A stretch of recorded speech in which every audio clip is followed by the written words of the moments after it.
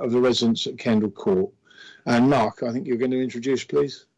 Indeed, thank you, Chair. So the report updates the board on the two parallel strands of engagement we've been undertaking with our colleagues in Brighton. If I just take them in turn, the first one relates to the Health and Wellbeing Board to Health and Wellbeing Board. Following the last meeting, you'll recall that you wrote again to your counterpart in Brighton on the 5th of October, and this letter resulted in a meeting being held between the two of you on the 15th of November. The contents of that meeting are summarised in section 2 of the report, but I did just want to draw out the two key points from that meeting. The first is that Brighton and Hove City Council maintains that they do not knowingly place people with care and support needs out of area, and if that statement is to be accepted, it would suggest that their systems and processes for identification of need at the point someone presents to them as homeless are fundamentally flawed. The second point is one of responsibility, and at the meeting, Brighton and Hove City Council held the view that as soon as someone accepts a place at Kendal Court, the Care Act duties and responsibilities immediately fall to East Sussex. This is a view that the County Council strongly disputes, and regardless of the Care Act, hold the view that Brighton and Hove has a moral and legal duty to support any individual that they place out of their area. The second parallel strand of engagement is council to council, and the Exec Director for Adult Social Care and Health in East Sussex received a response to his letter, his 15th of August letter, on the 5th of October. The letter from Brighton did little to resolve the concerns and issues, and as such a response was sent back to them on the 4th of November, clearly setting out what was required to resolve the issues, and a reply to that letter was actually only received last Friday, so after the publication of this Health and Wellbeing Board's papers.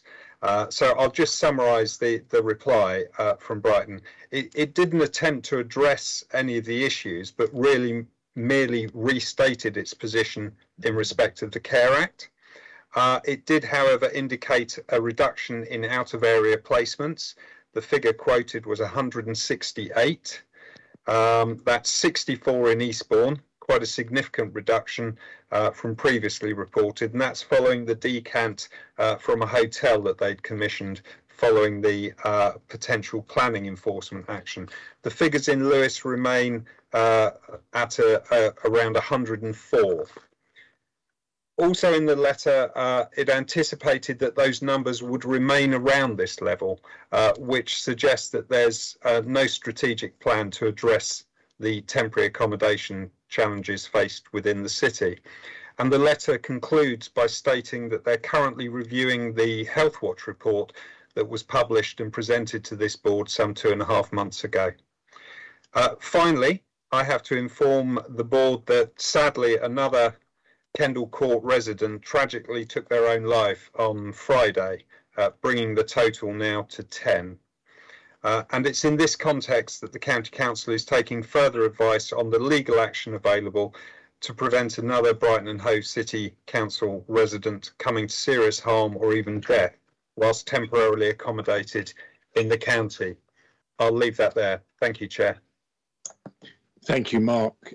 Are there any comments or questions? I mean, Philip.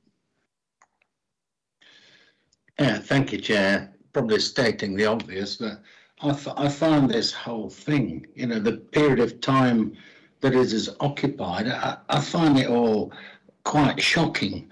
And again, from my perspective, 3.3, certainly we need to take further advice to explore legal action, and you know, I would support that wholeheartedly. You know, Brighton, this is not the right level of engagement, in my opinion, and we have to do all that we need to do to get this message across to them as strongly as possible. I'll leave it at that, Chairman.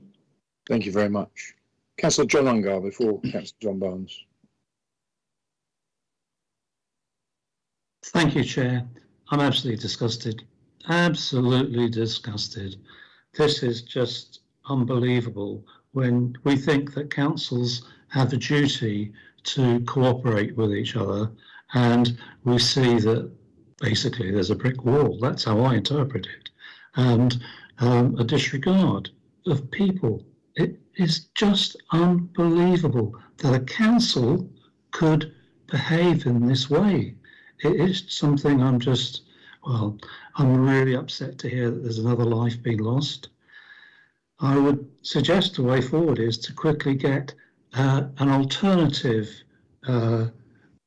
barrister's view, to get some, so that we know we've got both feet firmly on the ground and take court action. I think that the other thing is what can we do on the safeguarding thing? Is there room for safeguarding board to get involved? I think that might add the weight to our argument, but also look to protect the people who are so vulnerable. It isn't.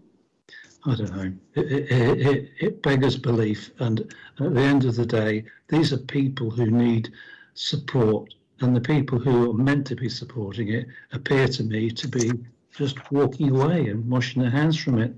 Could I just suggest also that we look at the building to see if there are any covenants that we could use about the use of the building. I have on my house a covenant that says I need to have a yellow door. I don't know, very obscure, but there might be something like that, the covenants on that building, and maybe we could get some legal advice on that. But I think get more advice and then take action. Thank you. Thank you. I'll come back to that in a moment. John Barnes, and then I'll come to John Routledge. I think Councillor Unger has made one of the points that I wanted to make is a role for the safeguarding board in all this, because these are vulnerable adults. There used to be a form of law where you could go for declaration to get an authoritative reading of what the law was. Presumably that now is subsumed in judicial review, but it does seem to me that we need to establish very clearly what the law is and then act. I really am in despair about the response from Brighton and Hove, which seems to me that of Pontius Pilate, I'm afraid. And a Pontius Pilate who's refusing, in a sense, to even begin to think that these are Brighton people who have been put across the border, but basically still have links in Brighton and Hove. It really is an outrageous piece of behaviour, I think, by that council. But we do need to get the law straight and then act on it. Thank you. John Routledge, please. John. Thank you, Chair. Yes, on the safeguarding issue, this is something that at Healthwatch we are looking into, and we've got to that point now where we do think it deserves serious consideration about whether a discretionary thematic review should take place on the safeguarding front. This has gone on for such a long time now.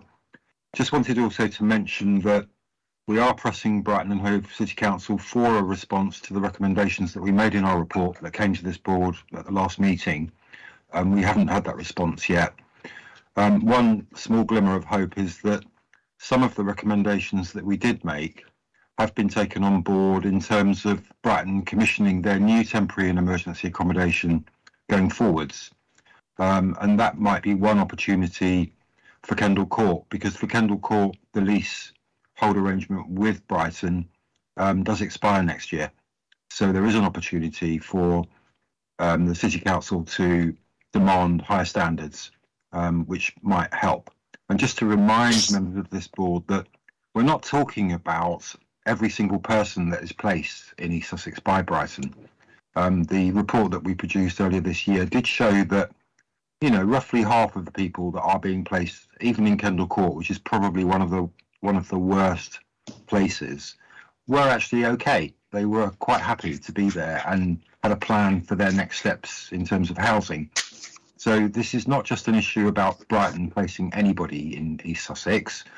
This is an issue about placing vulnerable people and people with complex needs in East Sussex. So just to remind people of that. Thank you, Chair.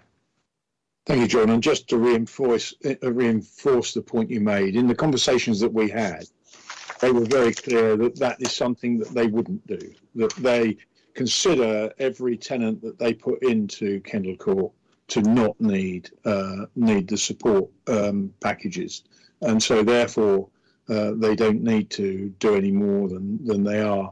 I just find it, and again I have to be careful and use the words carefully, but having brought it to their attention so many months ago and having been really brutal in my description of a neighbouring council that we want to work with, taking the view that they can place people into East Sussex to die, seemed a bit hard at the time. But it's happened again, and I reiterated the last time we met that the last thing anyone would want to see, and of course we don't know the circumstances of the last one, but the fact that there's so many happen now in one spot can't be coincidence. There must be something that links it. And I just don't know, as the chair of this board, how we can stop it. I understand all the bits about taking more legal advice, because obviously, if the fundamental difference is that Brighton's interpretation of that act is different to ours, and are content that the decisions they're taking are within the law, then we're all going to struggle. But I just go back to the leaders of the council and the politics around it all, and I'm not being political with a big P here now. If I was the leader of Brighton Council or the chair of their Health and Wellbeing Board, I would be asking my officers, how can this happen again? How on earth have we allowed this to happen again? And I genuinely hope that this can be resolved, and sooner rather than later. So what we're asked to do is note the additional information, ongoing concerns and actions set out in the report in respect of Brighton and Hove residents temporarily accommodated in East Sussex, and agree to receive a further update report on the situation at our next meeting in March. And I would hope sincerely that Brighton and Hove will have made some significant responses and changes before that time. So if we're happy